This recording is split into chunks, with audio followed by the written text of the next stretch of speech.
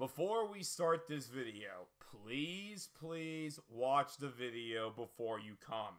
Because I know everyone is going to look in the title, and some people think that you can't criticize Lily Gal's performance. I'm not telling you to do that. It's okay to criticize, but don't harass her.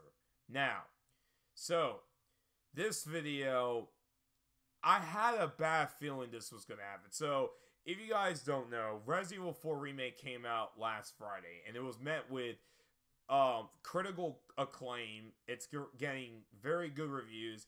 A lot of people are really liking it. A lot of people love what they did with Ashley. A lot of people like Ashley now. But there was one aspect of the Resident Evil 4 Remake that people did not like. And it was Lily's performance as Ada Wong. Now, Lily was actually Ada Wong in the Resident Evil Welcome to Raccoon City film that came out like 2 years ago. So Capcom decided to bring her back to voice her for the remake. I'm gonna be perfectly honest. She really did a good job as Ada. I thought she was a little too monotone. So, like I mentioned, it's okay to criticize her performance. But, of course, Resident Evil, a good portion of the fan base didn't do that. Of course not. What did they do? They harassed her. She posted a pic on Instagram showing, her voice acting Ada Wong. And throughout the comment section, it was just filled with so much disgusting hate. Now, yes, there were some that were criticizing her, saying that, hey, look, you weren't good as Ada, well, I hope you improve later on.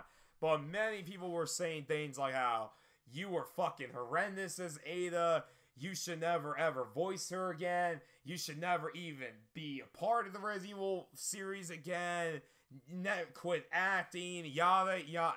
It was just a lot of hate for her. And to no one's surprise, she pretty much deleted her Instagram. She basically deactivated her Instagram, which is really unfortunate. She used to have like, I think 200 or 300 posts. Now she only has just one post because of all the backlash that she's gotten and all the hate she's getting. And it's like, this is not, like, come on, come the fuck on. There's nothing wrong with criticizing her, but why go to the next level of harassment? Like, what's the point? What is your objective of doing this? What is your objective? Let's just run her away of social media so that way she never ever voices Ada again or doesn't do acting ever again. It's fucking horrible. And I saw one comment on Twitter trying to blame this on Sphere Hunter, because Sphere Hunter criticized her. Sphere Hunter literally said in the video, do not harass Lily. Do not harass her. Just because I didn't like her performance unless she was just monotone, don't harass her. But they did it anyways. What this reminds me of is what happened to Laura Bailey back in 2020. When she was Abby in Last of Us 2, and she was getting a lot of hate because of how Abby was portrayed in Last of Us 2. And I'm like, well, that's not on Laura Bailey's fault. She was just doing her fucking job. If you want to take the blame, you take the blame at Neil Druckmann for writing Last of Us 2. So it feels like that, like, to the people that are giving Lily so much hell, you should kind of point the finger at Capcom, because Capcom was the one that decided to recast Ada Wong.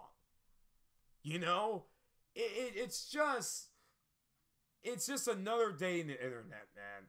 And it's like, this right here is the prime example. Like, you know how you see these articles saying, like, how gamers are toxic, the gaming community is toxic and all that, and a lot of people try to deny that.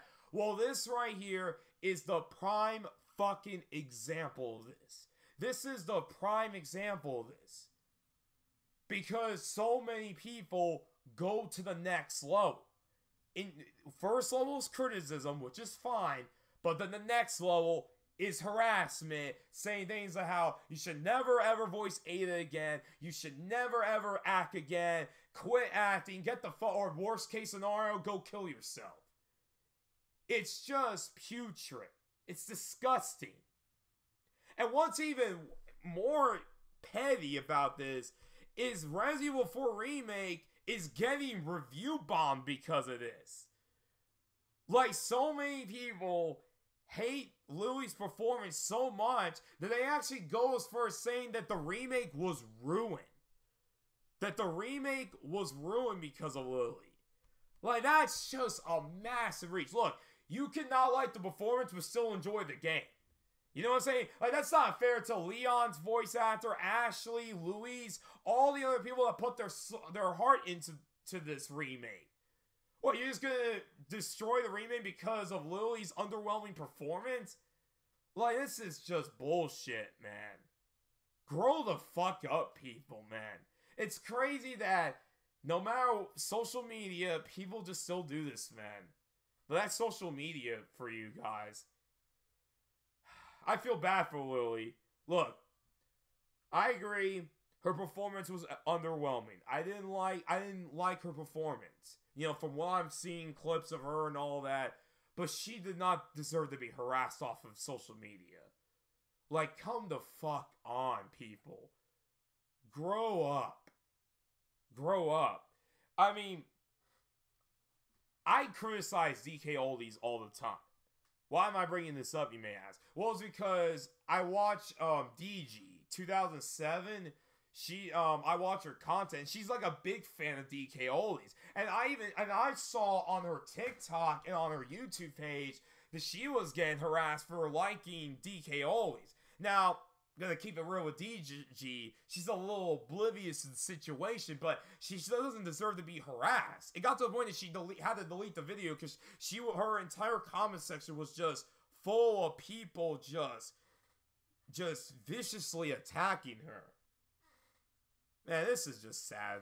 This is just sad, but Lily does not deserve this. You can criticize her performance. Nothing wrong with that. But harassing her is unacceptable.